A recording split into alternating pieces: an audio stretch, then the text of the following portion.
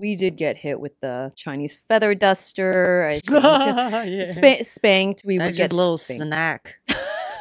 My- Appetizer. Hi everyone, welcome to the Not Your Asian Women podcast. I'm Christine Chang. I'm shining. You want to talk about our mamas today? Mommy issues not talked about enough. We be blaming daddies. It's time to blame the moms too. Just because you're a mother, it doesn't mean you're mothering. This is true. This is very true. What's your mom like? She, her and I, we have good relationships now. We're like best friends. We talk about sex, all that shit, like pretty open. But growing up, she was a young mother. She was only 25.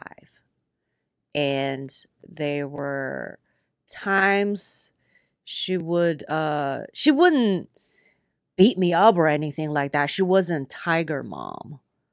But she used a lot of guilt trips. I mean, that's very Chinese. It's embedded in our culture. And she would say stuff like, "Oh, you do this will make me sad." And I don't think it was vicious, obviously. It just that and then her conflict style was avoidant. She didn't stand up for herself. I didn't have any role model of how to navigate through conflict. So that took me a while into adulthood to learn that myself. But overall, we had a good relationship and even now better. What about you? That's good. I had a tiger mom growing up, and I'm talking the apex of tiger moms. When people meet her, when my dad saw the movie Devil Wears Prada for the first time, do you know the CEO? He laughed. He's like, "That's your mom," and he was laughing hysterically. So that's my mom. She was a businesswoman. She was tough. She was a very tough mom. So she came over here from Cambodia. Her and my dad got married. They started a company together, and the company had 6 partners. My mom built the company with them, but they wouldn't make her a partner. It was my dad. She had to endure a lot of bullshit, and it's actually really impressive what she's done. I have a picture on my desk, and it's her in the 80s with her business attire, and she has her team behind her. Black and white photo, and I freaking love that photo. I love that example that she set for us. I'm like, oh, this is what it was, an option for us. She was a CEO, so my sister and I could be a CEO. So we saw that example. Not necessarily saying we had to become one, but it's an option versus I have a friend who he's married and he has kids, and his wife is amazing. She's a stay-at-home mom. But he said, honestly, I want them to see some other options because it's 2 little girls, like they were playing like, let's go to work. And it's like, I'm going to do mommy's job. And she goes to make a sandwich, so he was saying, like, I just want them to know that there's other options, that they aren't limited to this role, and they can choose what they want to do. And also the reality of, like, he's like, I don't want them to feel like they're stuck in any way in case the guy's not like treating her right and things like that. And so my mom kind of raised us similarly too in that way. And I think you learn the most from your parents by example, right? It's not exactly what they say, it's what they do. And I find myself doing little things that both my parents do, whether I like it or not, down to the body language things. I'm like, oh my gosh, like mom or dad, like that's what they do. Yeah, so she was a very good role model in that way of being independent, be capable, know how to take care of yourself, feel empowered. I'm very confident in the career aspect of my life, but that mindset kind of poured over into my personal life in a not so great way. And my mom will admit, she's like, I'm not a good role model for you girls when it comes to romantic relationships and your personal life. She admits that. Yeah, so very critical. Typical tiger mom, accomplishment focused. like do something. I was in gymnastics growing up. She made me play, I mean, very typical Chinese too, like violin and piano. Did you have to learn that growing Oh, up? yeah. And with music, there's Ballet, everything. just something like do something. But I think the violin and piano in the Chinese culture is pretty popular. I hated it. There wasn't an ounce of me. Her thing was just try it, just try it. But as a kid, I'm like, I knew what my interests were, and I felt unheard in many ways. I said, I don't like this. My sister was interested in it. I'm like, that's not me, and that's where the uh, maybe I'm more Western in that way. I'm a very independent thinker. And I said, my thing was gymnastics and dance. I liked that. That's what I excelled at too. And that, amazing. She signed me up for it and I got to do it. But she did, which is fair. She's like, just try this other stuff. I did it for a few years, but I hated it. I remember. So very accomplishment focused, very critical. So it made me think that things were never good enough. I was never good enough. So how does that manifest in romantic relationships? It was not good. I felt like I always had to prove myself because I always, the little girl wants like to impress like your mom too, and she was really happy when we would get good grades, when we would be number one on the podium at the meets and stuff. We got the applause from her, and so it kind of trained me to want to earn praise. And I had to really deconstruct that as when I got to adulthood. I mean, from the way she was raised, they didn't really talk about emotions and things like that. So I didn't, That's common. right. I didn't feel support in navigating conflict. My sister and I fought a lot growing up, a lot. And I mean, the same with my parents. Like they each had 6 siblings and they would just go at it and you just fucking figure shit out on your own. You just beat each other's asses. There was like none of that. And she worked a lot. So we had au pairs growing up. Or live-in nannies. I don't know what the name is. It's au pairs, right? Is that au pair? If they live in, I think it's au pair. And I remember one of my earliest memories, I must have been 2 or 3, and I was really close to, whoever was our nanny at the time. And my mom got home and something upset me, and I didn't run to my mom. I ran to the nanny for comforting. And I never asked my mom about that, like what she was feeling when I did that. But I remember being, when I was like healing as a teen, like bitter about that, like, damn, bitch, you weren't even here for me, right? Like resentful. And she was working like as a refugee from Cambodia, her mindset is survival, right? And she and my dad built this business. They've made a lot of great money. It's really impressive, but that's where her mind was at, which I understand now as an adult, but as a kid, there would be other moms that were way more involved in their kids' lives at school. They would come to their performances. They would come volunteer to be field trips, and I'm like, how nice that her mom's here. And I think I brought it up to my mom once, and she's like, well, her mom doesn't work, like I do. And so I can't be there. They were never into PTAs, parent teacher night, none of that. But I remember I would be so excited when it would be open house, or the few times they did show up. I'd be so happy. Like, Mom, this is my artwork. I was so excited. And like in the gymnastics meets, if I knew she was there, I would even like try harder. Like I was like, oh, Mom's in the audience. And so there's definitely like a little bit like abandonment there. And it poured over into my romantic relationship. It's not just the daddy, like the mommy. It was there. Like, oh wait, I'm mimicking one of these relationships, and some of them was like my mom. Yeah, and even though I've done so much healing work, you can see like it's still like the little kid in me. And so that's why when they say like do healing work and like reparent yourself, I'm always like, what did the little girl me need? How did she need to be spoken to?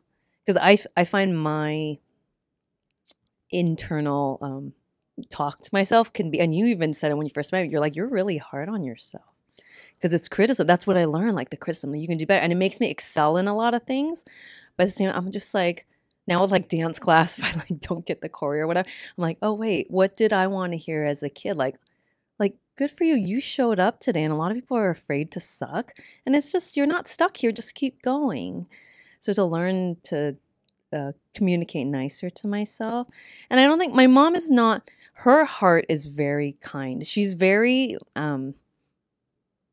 cold and strong, but sensitive. You see it in her that she actually has more empathy than me with a lot of people, where I'm kind of a little hard and I'm just like, I don't feel bad. And you can see it in her, but her way of like soothing you or helping you can come off very like, she'll be like, you're not good at ironing. Let me do it for you. I'm like, damn. I'm like, is that necessary? But that's her way of saying, I love you. Let me help you. She was never that talk of that gentle talk is not familiar to her. But I think she's learned with with her grandkids. I have a niece and nephew. She's different with them, and that's kind of common. You hear that, right? Like, damn, we got our asses beat, and to look at them now, like giving chocolate bars to the kids, and so nice. And she notices things now. My nephew's a little bit more sensitive, and then she went to, I think it was like his Halloween parade, some kind of parade, and she's like, I can tell Adam was looking for us in the audience, and he was so happy when he saw us. And so she didn't, so she sees it now. She didn't realize back then what an impact that can have on a child. And Did you ever have a conversation with her about that? we've had like here and there, but I don't think I've ever, because I understand that it's not, I don't expect like everyone to get everything right.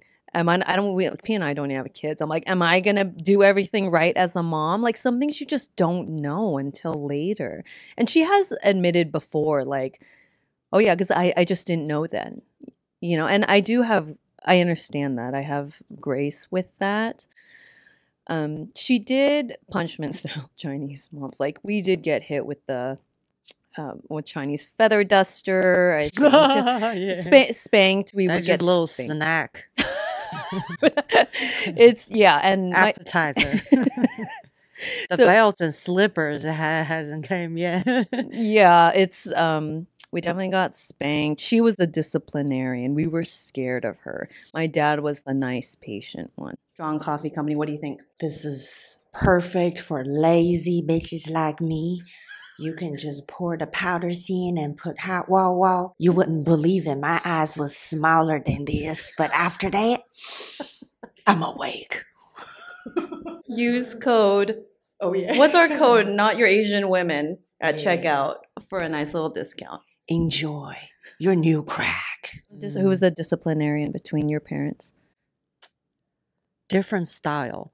My mom was more guilt trip. She would sit there and cry and then make me feel the worst when I unintentionally did something bad. And my dad, he wasn't there. I don't really have a good crystal clear memories of him until later. They got divorced and got back together. And in that period, my dad showed up a lot for me. Once a week, he would give me allowance. Yeah, yes. And I thought, at that time, I thought that was the best relationship ever. I don't ever get to see my dad. Whenever I see him, he just hand me money. What more could a kid ask for? Now, obviously, it has an underlying impact of my intimate relationships. But like you said, they didn't know. Right. Either way, you're gonna miss out on something. There's no perfect parenting. And if your mom, like you said, that stay-at-home mom that always did show up, but maybe later on the kids will resent that, oh, if she was stronger, set a business sense, and we would have a different type of role model. Or so you never know. That's the thing. And now we have to learn how to mothering ourselves. When you said that, oh, like same. when I feel so hard on myself or critical of things or won't allow myself to enjoy my accomplishment, because that was what my dad said all the time. For the rare cases when I did do good and I was so happy, oh, I got this and I did this. And the first thing my dad would say was, don't be too happy.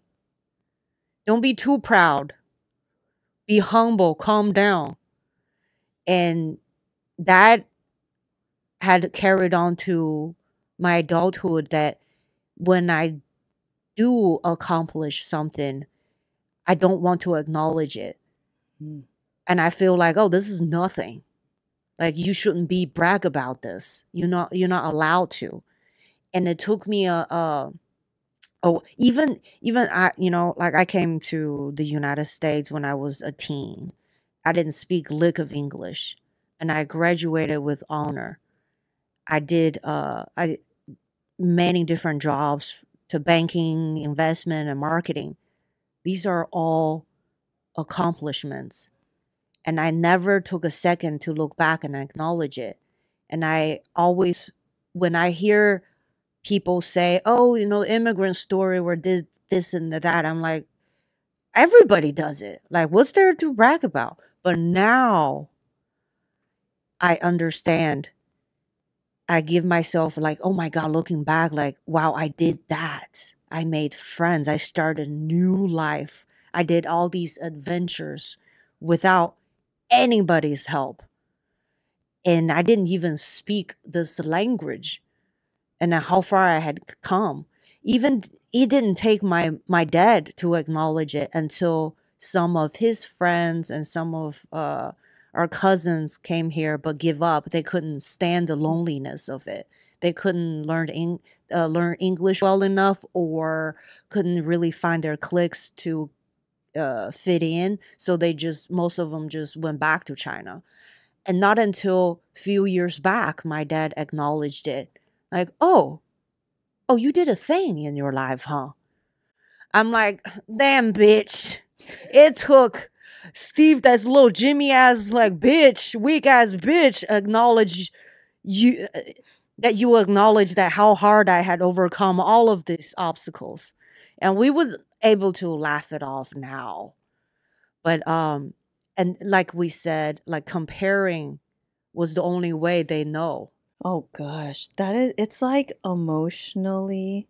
Is that emotionally abusive? Would that be It's considered? I don't know. It's No, no, no. I don't think that's the controlling. right I term don't know, but it's some bullshit. Yeah. My mom did that a few times too. When she would, like, after she came back from, like, say, high school, college reunion, she would be like, uh while cooking, she would say stuff like, oh, why couldn't you be like this and that? And then her daughter went to this school, that school, and did this and that. I wish you could be like that. She would, like, she wasn't like, hard talk, or, tiger mom style, but in a way it hurts just as much. And I feel so bad that I couldn't please her. I couldn't make her proud. And even till now, it's very hard for them to say love and I'm proud of you. They show in different ways. Now I'm more mature. I understand it's just culturally different. And they show differently. And to be honest, like, they did send me a lot of money. So, like, That's how they show love sometimes, right? they took care of me financially. So I'm not gonna sit here and bitch about, oh, I wanted more. I can have my cake and eat it too. I understand that. They are, so yeah, that was my mom. And one thing that I wish she would say more was words of affirmation. She, like, because of the beauty standards were different in China back then, she would jokingly say that, oh, you were ugly, you were really ugly. I was a baby. Like, I didn't know. Like, even I was in a preschool or elementary school, I understood words. she would say, "Oh, when you were first born, you were ugly." They do. They love words like that. Ugly, fat. Yeah, and then I didn't. I always thought I was very ugly. Oh, Yeah, I didn't think I was like in into adulthood, like this underlying insecurity is strong. That voice, that, oh, you're disappointment, you're not good enough, you're ugly, people, you're not good enough. All these really affect your confidence. It takes a battle. It's a battle to overcome those voices in our heads to accomplish things. It's like it's the working itself, the grind itself is hard enough.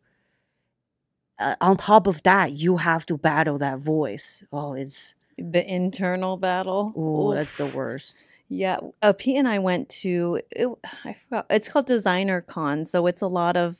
Do you know like Kid Robot, like Japanese, like little? They have like different paintings. A lot of artists that create cute things, and so there's a good amount of Asian creators there because we like to collect those little things. And I noticed there was a trend where there was a lot of brands that would do posters and illustrations saying things about feelings. It's okay to have feelings, all this, because maybe they're like parents now, and you just see how it swung the other way. Like, wow, Oh, I don't want my kids to, go through the same thing I did. I want them to know that it's okay and have language around what they're feeling and be able to communicate that with me.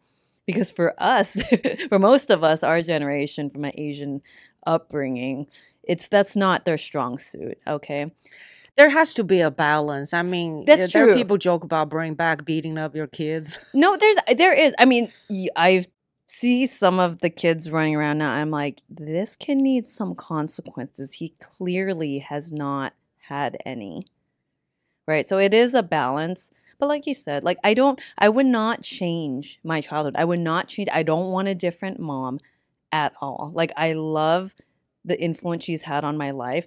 I joke, but I think it would be true. Like if I did just say I didn't have her as a role model as a businesswoman, I think I'd be like hippy dippy skipping around a field. Like I don't know what I would be doing. I think I would be in unhealthy relationships, getting taken advantage of because I'm naturally a softer person. As a kid, I was so shy, so timid, and she taught me to be stronger.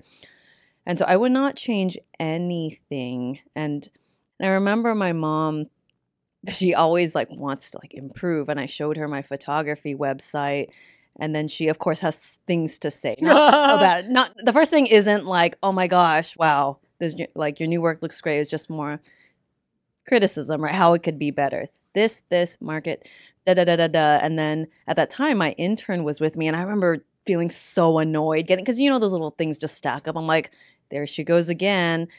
And then he said, you're really lucky to have that because she's giving you guidance. And I really wish I had business guidance from my parents growing up. Oh. And I don't. So he's like, that's one of the reasons I'm interning with you, because I actually want to learn these things. And it shifted my perspective of, yeah, I am really lucky to have this.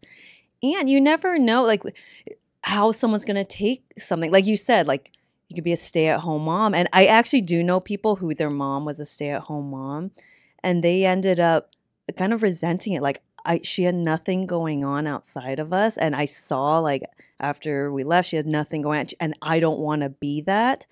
And so they became super business people, right? And I'm sure as you mature and get older, you probably see like, oh, she just like, we were her world and she loved us. That is a great thing. But it's different for everyone. Like Pete, his mom was stay at home while she was raising him. And he said he loved it. He's like, it was really nice coming home and having her there. Like you're really lucky that you had that. But yeah, it's all there is a lot of healing work to do. I think if you have no issues with your parents, like you're That's really, awesome. really lucky. Or you're being fake, like it's like phony, like no, it's very surface level. No, everything's fine. Everything's fine. Perspective is a bitch. I went to this my husband's friend's party, and they're older. They have a couple of teenagers, and it was Christmas or some type of a holiday, formal dinner. And the son didn't wake up until right before dinner, like 6 p.m. Rolled off of bed, came downstairs, yawning, didn't say nothing, no hello, no eye contact. First thing that came out of that bitch's mouth was, "Mom, where's dinner?" And she got up and then served him a plate. Dude, I saw that and I was like, God damn, if I pulled this off, my parents will beat the fuck out of me, verbally and physically. This would not be allowed in Asian household. We don't give a fuck if you're 40. We don't give a fuck if you're like, in have a flu or physically ill. Somebody that important, or this holiday important dinner, you can at least say hello. Then you go do what you're due. And you need to clean up and all that. And no way you could talk to your mom like, hey, do this. Oh my gosh. Can you, like, oh God, I hate seeing it. When I see kids that have no discipline and no respect for their parents and elders, oof. Because I used to hate my parents drag me to places or drag me out of bed to say hello to these people. But it taught me manner. It's good manners. People like to be acknowledged. So yeah, perspective is a bitch. Totally. I love like the skills that my mom taught us, like how to, because she was a businesswoman, how do you speak on the phone? Because a lot of kids would call, because we would have to call each other's houses. This was before cell phones and pagers, and say, talk to the parent, hi, Mrs. Smith, is Johnny home? And my mom, a lot of kids would say, hi, is Christine there? And my mom would be like, who the fuck is your parents? That's how you talk to someone? Is Christine there? And she's like, don't you fucking talk like that. She's like, when you call someone, you introduce yourself and then ask for who you would like to speak to. So when we would call our office, I would say, hi, this is Christine. May I speak to Ang, please?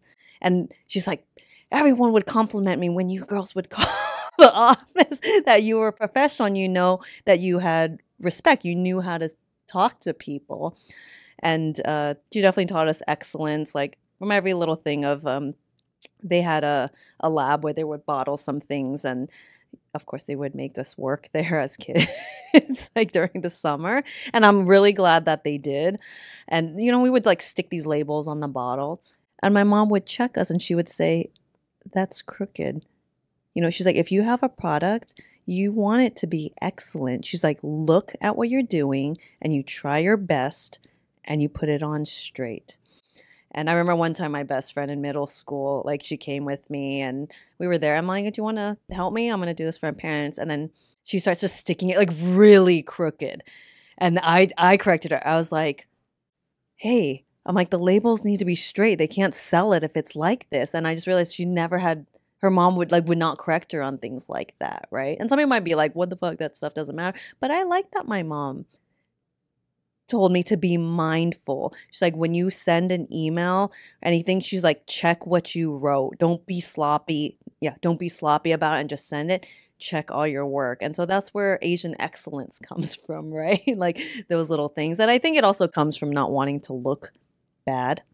She admits, she's like, I have a thing where I'm like paranoid of looking bad to other people and I care too much what they think, because my father, your grandpa, would always be like, to talk about you, make sure. And to this day, she's still, even though she's aware of it, she's like, I just have it in me that, I care a lot. And we got in so much trouble once when I think I was in first grade, and a girl in class, I think her mom asked like, hey, I don't think I enjoyed hanging out with this girl very much. She's like, hey, would you like to come over and then you girls can play? I'm a kid, so I'm honest. And I say, oh, our favorite cartoon is on at 3:30, so I can't come over. And then that woman called my mom to tell her, like, I asked the girls to come over, and this is what one of them said, that they wanted to watch their cartoon, so they didn't want to come over. My mom came home from the office ready to fucking swing. She's like, which one of you girls said this? And it was me. But I'm like, she said it! And we got spanked, but it was because we made her look bad. that she was furious. She was Mm, furious. that was my dad's thing too. That taught me their time and place to behave. He was, when the limited time he spent with me, he was nice and tolerant and yeah, more lenient. But one thing he did punish me about was when we're out, if I didn't address his acquaintances or I was acting naughty with the more formal dinner or events like that, he would not have it at all. Stand still or don't shake your leg, address people, make eye contact, or like don't fidget. You got to behave like lady. And these manner, he taught me like great values in that. So, and then when like at home, he would say, "Oh, you can, at home you can be more casual, but outside, watch your tone, how you behave." I know like a lot of people listening to this, like, "Oh, that's, patriarchy, toxic masculinity." When you enter real world, there are events or places you're going to go, and it will teach you how to behave, not just, ladylike.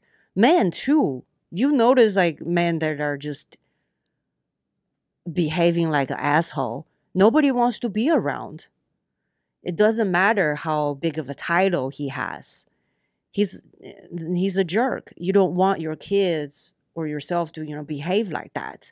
So there are benefits to certain disciplines from your parents when you're growing up. It teaches you manner. If you didn't get it from childhood at home, the world would Will slap teach you. you quick. That's why I don't, when I see kids who either are too sheltered or they live in a bubble or no discipline, all I can think is, well, that adjustment going into the real world is going to be like a slap in the face, because maybe your parents are okay with that, but not everyone's going to treat you like your parents.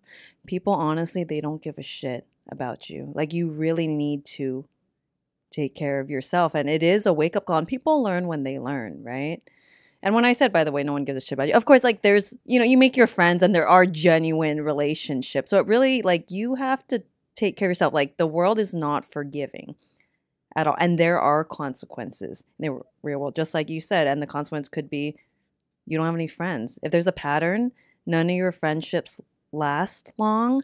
And you won't That's have a you. career. No one would want to work with you. That too. Sometimes I wonder with people who are chronically late, like things like that. It would drive me nuts. Number one, because my time is valuable. So with all my friends, I have communicated that, and I understand when some things happen, and if it's a barbecue or whatever, it's loose. But if it's just, if I feel like my time's being wasted, if we say a time and you habitually come, like, I have better things than sit around and wait for you. Anyways, True. so if someone's habitually late, sometimes I'm like, how do you have a job? And that's the thing, is either they're freelance or they can't charge above a certain amount. I'm like, because you don't give that service where you can charge that much.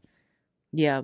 And these younger generation would say a certain condition caused them to be late, and then should be considered into like late or something. Like HR should consider ADHD as a disability and should have a leeway into showing up late. I'm like, yo, everybody has some type of a condition. I have ADHD, but I know adequacy, being considerate. And that is something my parents taught me. And I appreciate that, even though at the time I hated it. So, yeah. I when people are inconsiderate, that's one of my triggers. I can't stand it. Like, the world does not revolve around you. And if you don't like that a job doesn't have tolerance for lateness, then go find another one then. Yeah, like digital notepad or something, or start your own business. You can be the boss whenever. That's what when people fight for certain things of like, oh my God, they like make us wear this or that. I'm like, that's the uniform. If you don't want to wear it, you can go work somewhere else. I don't know. I'm like, why did they have to cater to you? You see what uniform they're wearing when you apply for the job. If you don't want it, don't, then you don't have to work there. Or make yourself so valuable, you can't be replaced. But until then, you might have to do free work. You might have to do a lot of things that you can't bitch about. Oh, yeah. Oh, being entitled, Oh my it's God. not attractive at all. You will have no friends. No one would want to work with you. Yeah, that's what I see in general with the younger generations, which I know not all of you are like this, but I do think they do have more options than we did. But the attitude, a lot of them, they don't have the willingness and the hunger to want to learn. Like whenever I would intern, it's because you want to learn and you're clear on your vision. I'll do anything it takes to get there, and this is valuable to me. Now they're like, they have a lot of rules. Like, no, I don't like the energy. I don't like, I think as long as it doesn't It's a create. mental health day. Yes, now. yes. That's fucking nuts. I'm all about balance. I think it's swung too far the other way that the world does not you want every single person to cater to what makes you feel comfortable. I think it's a human depopulation. It's vetting. Those people will not recreate, and this genetics won't pass on. Yeah, I just think, if you go through life, that's Too true. sensitive, too weak. That's true. That's a really good point. I just think if someone's entitled, like going through life, it's gonna be tough, and at some point it's gonna be very easy for some that have the adaptability, drive, yes, to learn, to fit with the ever-changing technology, and there will be some that all they do is complain, don't want to change, and too sensitive to try, too anxious to have the courage to take a risk. Then it's a natural depopulation process. Well, back to mommy parenting, Oh, yeah. Asian parenting in general. I do think having discipline and like boundaries, growing up Asian as well, like being a part of a group, I think it makes people a little more well adjusted to groups as well too, versus being too catering to them. Like your feelings matter too much. I'm not saying they don't matter. Clearly they do matter, but they don't trump everything. Like sometimes, like the world goes on, right? And then so I do think that being well adjusted is a really good life skill to have. And if you're not, like it's really difficult for you. Just that's where like the anxiety comes, right? And so that's why I think it's good to be uncomfortable and do things you don't want to do all the time. Yes, It it's trains good. yourself, trains It's your good to nervous suffer, system. Yeah, to feel some type of pain. yeah, That's how you grow. And totally. you have to embrace that. And for me, comedy was a way to get out of my anxiety. Because anxiety essentially like you're just thinking about you too much Yeah, and how you feel. yeah. And whatever you say, oh, is it how people gonna perceive me? So it's a lot to do with that. I'm not a psychiatrist or something like that. I'm just saying from my experience, all right? If it doesn't apply to you, good for you. So comedy had helped me. Like I still, every time I go out and go on stage, it's like I feel like like it's dying. It's like I'm going to war. That type of fight or flight mode. But I still want to do it. So that I think that gained me a lot of confidence and eased my anxiety. So that can be something people can try, and then just pick something you truly love, and even if you're afraid, you still do it. That can cure a lot of mental health problems, I feel. You just have to, Because it gets less scary once you do yeah. those things. Once you experience the things, like, oh, okay, I can do this. Yeah. And then it doesn't matter how you had mommy issue or daddy issue. You always going to suffer something in life. Yes, that's a part of being human. That Nobody's is life is escaping. perfect. Yes. Oh, totally. There's always going to be stress, struggles, and pain. And if all you do is blame your parents or the environment or whatever, social media, you're just gonna, your genetics gonna die off. That just, depopulation again.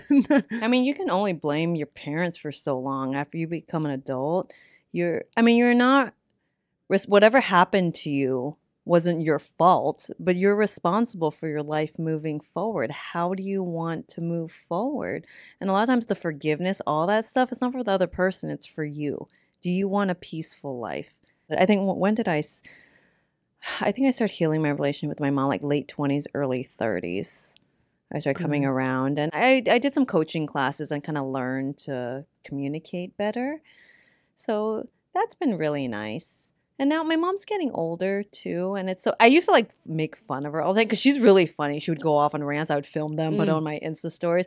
But now she's retired and she's really aged, and I see her as an elderly person, physically, mentally not as sharp, and so I feel kind of bad. I'm sad actually because I know it hits you at some point. Your parents are not going to be around for much longer. And so I think about that. It's actually one of my biggest fears is like losing my parents. And I know it's coming, none of us are escaping that. So, yeah. That mentality had helped me to heal my relationship with my parents a lot.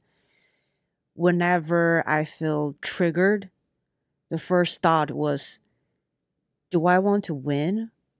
Or do I want to treasure the moment, the limited years I have with them? So I swallow my ego and pride. Whatever they say, okay, you're right, and just move on. Like, what's actually important here? Exactly. What's most important here?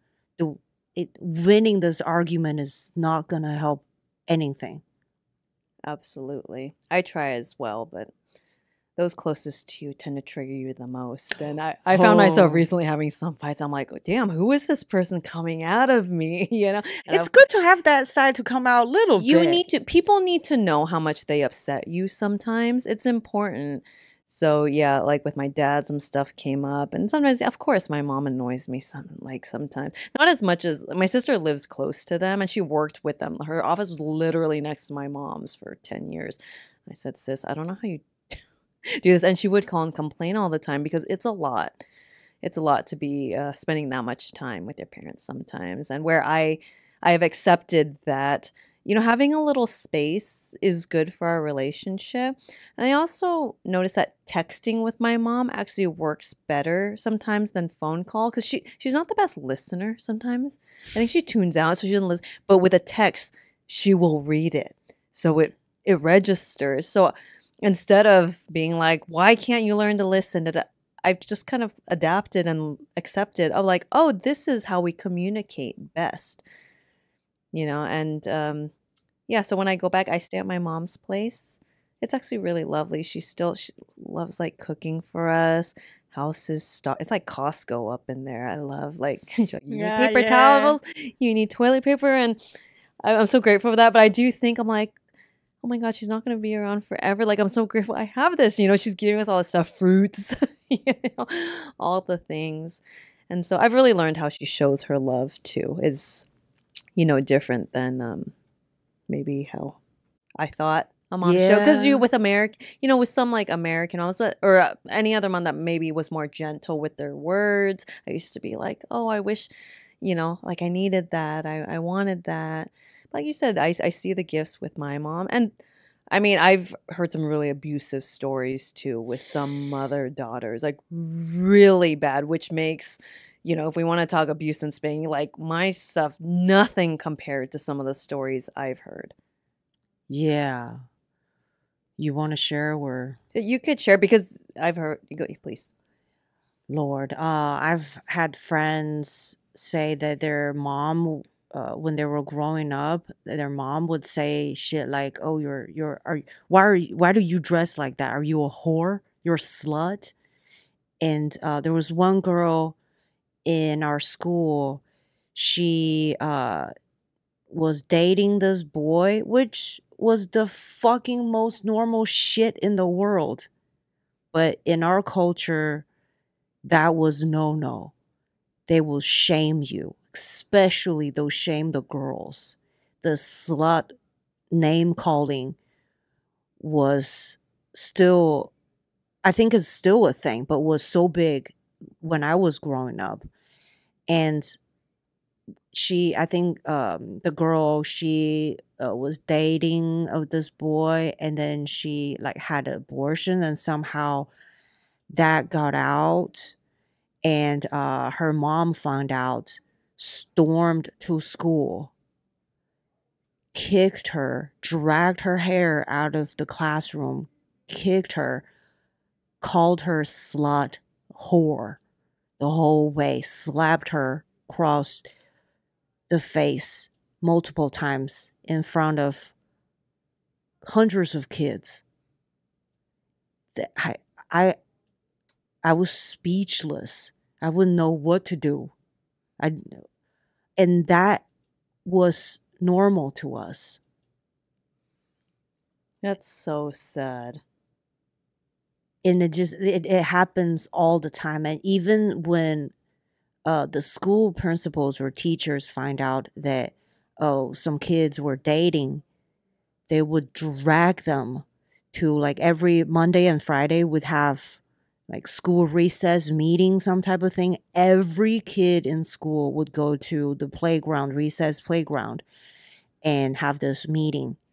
And if the school find out some people were dating, they would make them stand in front of everybody and publicly shame them for dating.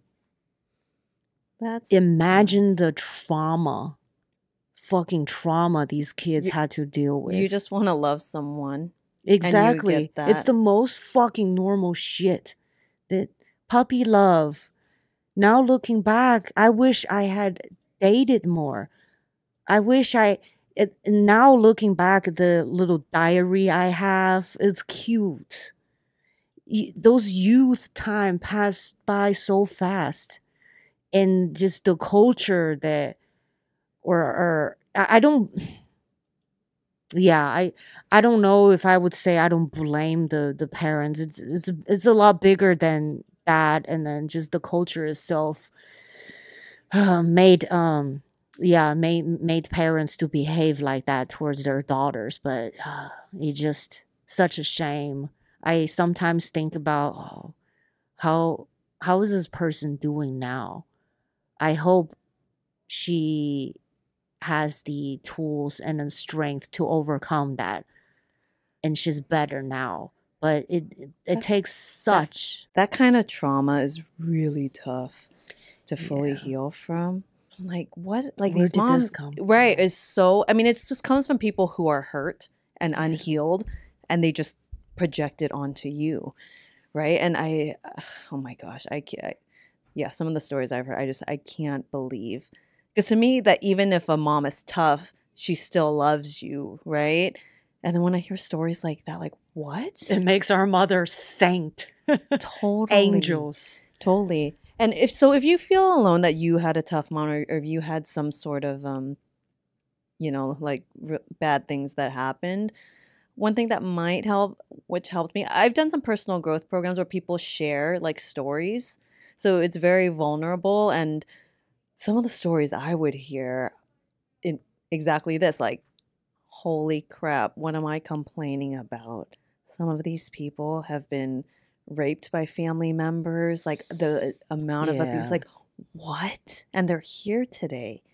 Like I'm like, oh my gosh. So you feel a little less alone too. You might hear stories that are similar to yours too, and you might see yourself in those stories. And so you really feel less alone. And I found that very helpful and gave me permission to talk about these things a little more. Sure. Yeah, I do hear a lot of because I was sexually assaulted, and I was too young. I didn't understand. And you kind of bottle that, and until I, as an adult, and then you share stories like that with amongst your girlfriends. It happens to every single one of my girlfriend. So it has become so normalized. You didn't know. Okay, all right, you just have to protect yourself, I guess. There are predators out there. And then until I start hearing a lot of other grown women's past stories, I'm like, holy fuck. No wonder they're like some shit that carried out into my intimate relationships. I behaved like that and this. And it really makes you feel, one, you don't feel alone, because to us, the first thing we feel was shame. We did something wrong, and we didn't have the tools to equip ourselves how to deal with that. So you carried out that shame. You either later on hurt people, deflect that because it hurts to feel, or you just so depleted and keep thinking that you're something wrong with you, and then hurt yourself internally. And those were unhealthy way to deal with this. And by like start talking about it, hear other women's story that have overcome this, it really gives other people that have similar, that there are men out there have been sexually assaulted too, and just talked about less, for sure. I think by like sharing more, it gives people the power, permission to overcome this, and not feel shame again, or and then see that, oh, I can become quote unquote normal again. I don't have to always feel like this. And oh, it's not my fault that sometimes I react in this way, but I have the power to correct that pattern of behaviors. So that's, important. Absolutely. Do you have any last words? Last words. Last words. I'm I always want to have hot pot. We're gonna go. That got heavy. It did. Let's go to the Korean spa. Yeah.